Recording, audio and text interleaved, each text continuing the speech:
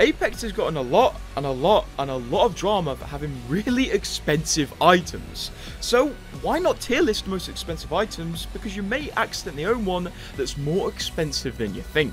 And we're going to start this list off with the most controversial skin in Apex history, the Reactive Peacekeeper recolor, introduced in the Celestial Sunrise event, where it was sold as an heirloom, which is absolutely insane. Respawn got so much backlash over selling this Reactive recolor as an heirloom priced item, they actually just straight up said, yeah, sorry, we're never doing that again. So this is going in C tier, because I'll tell you what, there's a lot more expensive stuff coming up on this list, and it might make it pretty bad. For the next tier, we have the most expensive set of trackers, which were for Gibraltar, and they only tracked arena stats, which also makes them currently absolutely useless. These were contained in a $40 bundle, making them the most expensive trackers obtainable inside Apex, and this gets into D tier. With this next tier, we're kind of basically just setting the baseline, because this is a normal legendary skin that's normally sold for 1,800 Apex coins. Despite only being $18 when converted to real money, this is going to have to be an E tier item because it gets a lot more expensive,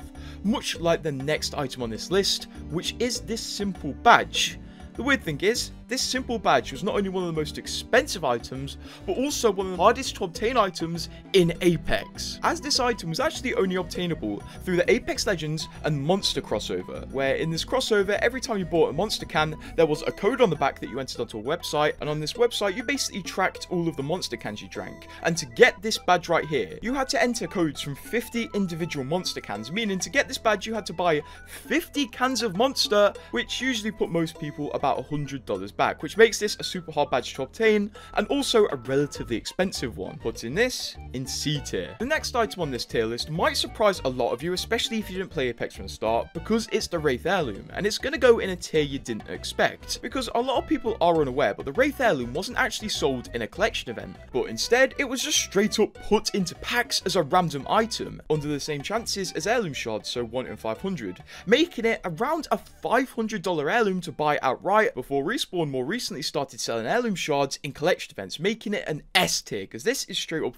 $500. The next item on this list seems like a normal epic skin, but let me tell you, it's definitely not. This is an epic skin from the Iron Crown event, an event where you couldn't straight up buy skins from collection events like you can today, but you had to hope you get lucky and get it from a pack, making this skin cost anywhere from $10 to $160, making it one of the most rare and expensive epic skins at the time. Although this is only going to land it in D tier, because there's a lot more expensive things on this list, like this next item, which I'm sure you've all been waiting for, as it's the Final Fantasy sword, infamous for basically being only available through gambling. If you're not aware, this was released in the Final Fantasy event back in January, and the only way to obtain this sword was to get lucky in one of the 36 packs in this event, making it cost up to $300 to get this sword, and unfortunately most people had to buy all of the packs to get this sword, putting it in A tier because it was quite expensive, and the fact that you had to gamble for it didn't help very much. The next thing we're going to tier in this list though is the Bloodhound Heirloom, and you may think this should go in C tier because it's the same price as a normal heirloom, right?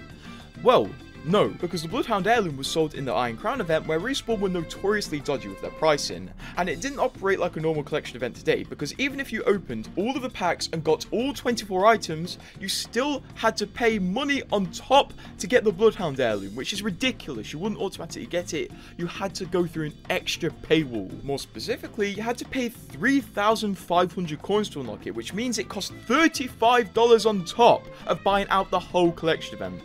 Not good at all. This goes in B tier, barely scraping getting into A tier. The next item in this list is the most expensive banner frame in the game, and to my knowledge, there's 4 of these. There's one for Wraith, Revenant, Crypto, and Octane, and these banner frames come with the heirloom recolors when you unpack them. Once again, basically attaching a $160 price tag to these items. Because of this, the banner frames that come with recolored heirlooms are red tier rarity. So because this has the $160 price tag attached, this is once again going to go into C tier. The next item though is the most expensive charm in the game, and many people may assume this is one of the charms from the 100 pack bundles that cost around $70, but no, once again this charm has the $160 price tag attached to it, as it came with the Reactive Peacekeeper recolor heirloom.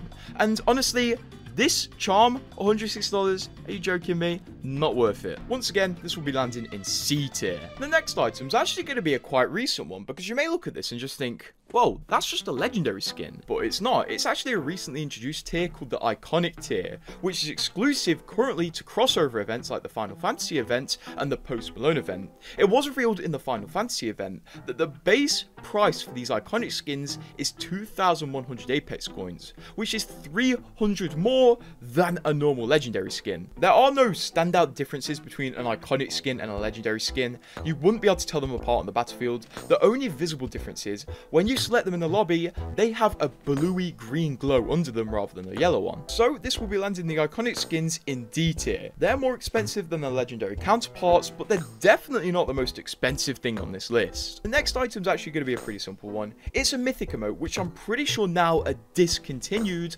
or Respawn might be experimenting with new things. As mythic emotes originally came with heirloom recolors, they came with the Octane heirloom recolor and also the Revenant heirloom recolor. The aspect that made these emotes mythics is that you could loop them until you press spacebar, and then your character would interact with the items in the emote. So Revenant would swing at a skull, or Wraith would try to hit the dummy, and that was what separated them from legendaries. Currently though, it seems they are discontinued in the favour of mythic finishers, which are now featured with the most recent heirloom recolors being the Crypto heirloom recolor and also the Octane heirloom recolor. Although there's nothing crazy about this tier, once again it has the $160 price tag attached to it, landing it in C tier. Weirdly enough as well, this next item is also discontinued. You can't obtain these in the original way as intended, as this next item are the Legend Editions, which were actually the most bang for your buck you probably ever got in Apex Legends, as these editions cost $20 and came with a legendary skin, a legendary weapon skin, a banner, a badge, and 1,000 Apex coins, which is definitely worth it in the Apex economy. Unfortunately, once again, these were discontinued when the Lobra edition came out, although the skins still are sold in their bundles in the Apex store, albeit you don't get the coins with them anymore. Fun fact as well, this skin was actually made to be part of the Wraith edition before the editions were cancelled, and it was just sold as a standalone skin. This will land Legend Editions in E tier because they're very, very worth it. The next tier is pretty simple, just a normal heirloom that you buy from a collection event, or maybe be lucky enough to get from packs. The most accepted price of an heirloom these days is $160 because that's the price it takes to buy out a whole collection event and receive the heirloom, so this is easily going into C tier, and it doesn't need me to elaborate upon it more. This next item is going to be a quick one because we've already talked about it in this video, but it's heirloom tier finishers, which were recently introduced with the Crypto heirloom recolor and also the Octane heirloom recolor. The only way to obtain these is through heirloom recolors, so once again, $160 price tag. Let's move on. This next one is the most expensive rare skin, and just try to take a guess at the possible price of this skin, and then remember it, because it will probably shock you. Once again, this was part of the first monster crossover with Apex, and it cost a ridiculous amount of cans to get this skin. How many cans? 25 monster cans to get this skin.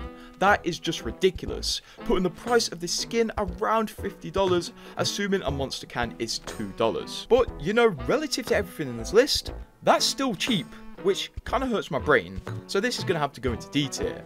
Although, there was also a charm in this crossover which did cost a bit less than the heirloom tier charm, although it still cost a ridiculous amount for a standalone charm, as this charm cost 40 cans of monster, so that will once again be $80, which is a lot for this charm. I mean, it doesn't even look good. Landing this one in D tier as well. It feels quite bad putting them at D tier because I feel like $80 should be a bit higher on a tier list like this. The next item is a skin a lot of you may have if you play on Switch, as it's the PATH skin, the Path skin.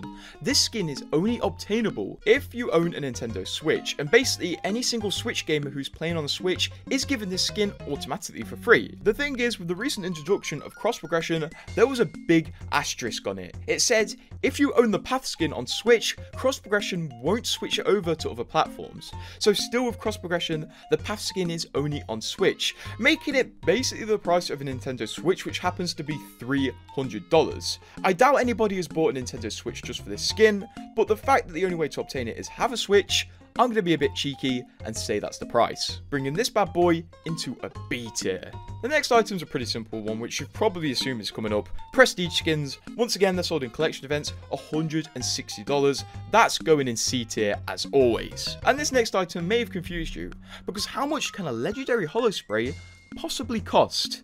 Well, if you've been paying attention throughout this video, you may have actually noticed it in the scene about the reactive Peacekeeper recolor. This holo spray was once again included in the pack that gave you the reactive recolor, once again tying a $160 price tag to this. And this thing is definitely a flex, although nobody's going to know where you got it from, especially because it says Happy New Year. I mean, it doesn't even have anything to do with the Peacekeeper. This item is like the biggest afterthought ever. So we'll put that in C tier. And here's the final item, the one you were all expecting. This is the most outright expensive item in Apex of all time, and it is the Final Fantasy Death Box. To get this item, you had to buy 36 packs from the Final Fantasy event, and you only got it when you bought all of them. If you bought this Death Box skin and equipped it, it basically made it so any enemy you killed would take this Death Box as their own, which makes this Death Box a pretty good strategy to mark your kills. And this thing cost $300, nearly double the price of a normal heirloom. This thing is a straight up scam, and it makes me a bit worried about what else Apex has in store for the future. So this is going in A tier. But how many items off this tier list do you own? And also subscribe for a Death Box.